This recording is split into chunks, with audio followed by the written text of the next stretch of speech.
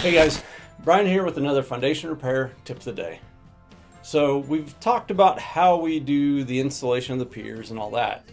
Now we're going to talk a little bit about how we actually lift the house. To do so, we hook lift heads onto each one of the piers that have been installed.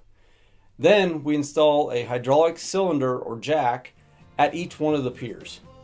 They're all hooked up to a centralized pump, so they all get fed the same amount of pressure and hydraulic fluid at the same time to ensure a perfect synchronized lift. As the lift happens, we can shut off each individual jack through a valve system on each individual jack. This ensures us to be able to lift other areas higher as needed versus lifting the entire structure up. So that's kind of how we do lifting in a nutshell. At the end of the day, we want your house to be as level as possible, and this helps us do so the best way we can.